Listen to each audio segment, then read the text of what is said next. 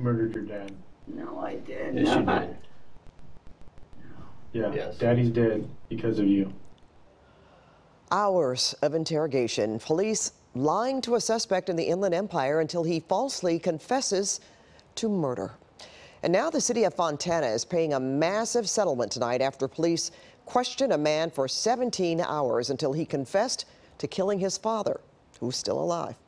KCAL News reporter Tom Waite joins us now with what led up to this false and really hard to watch confession. It was, Pat, and I watched many hours of this intense interrogation, and it's very eye-opening, and we'll get to it in just a second here. But the video of the interrogation is fascinating and disturbing. An innocent man spends hours being grilled by police.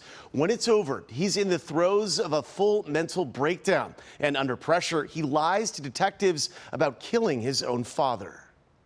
We don't think you're a monster, Thomas. Fontana police detectives grilling Thomas Perez Jr. after Perez Jr. reported his father missing. This interrogation descends into what's being described as psychological torture after the detectives extract a false murder confession from Perez. We just told you we found your dead dad, and you don't give a.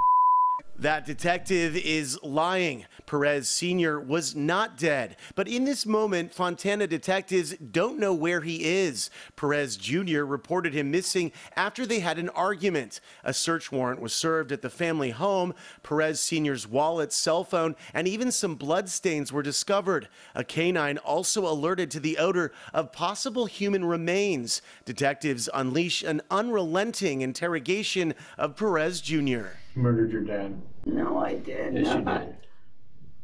No. Yeah, Yes. Daddy's dead because of you. No. Yes, not only that, but poor Morgan here. Margot. Margot had to witness it. Yep. I walked through the blood. Yeah. No. Yeah. Yes. No. Yeah. Yes. The psychological effects of hours of grilling take their toll. Detectives keep pushing. Perez spirals further. Eventually, Perez Jr. makes a false confession to killing his father. All this, and 71-year-old Perez Sr. was alive. He went to his girlfriend's home, but didn't have his cell phone. Perez Jr.'s attorney. The worst act of deliberate cruelty that I've seen suing the police for 40 years.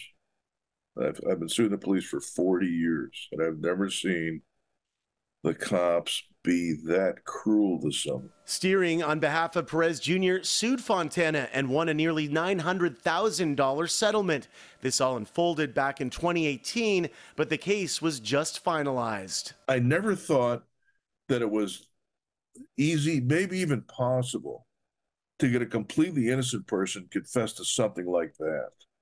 But after I watched the video and watched the interrogation of Tom Perez, what I divined is that they could get you and I to confess to killing Abe Lincoln if they wanted to.